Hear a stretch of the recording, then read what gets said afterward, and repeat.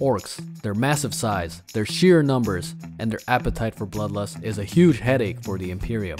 But where exactly do they come from? Well, it turns out orcs are not really xenos in the conventional sense. They're quite literally a plant. That's right, orcs are actually an advanced form of fungi. When an orc dies, much like a flower, they spread their spores. These spores grow into an underground womb that creates various orcoid species.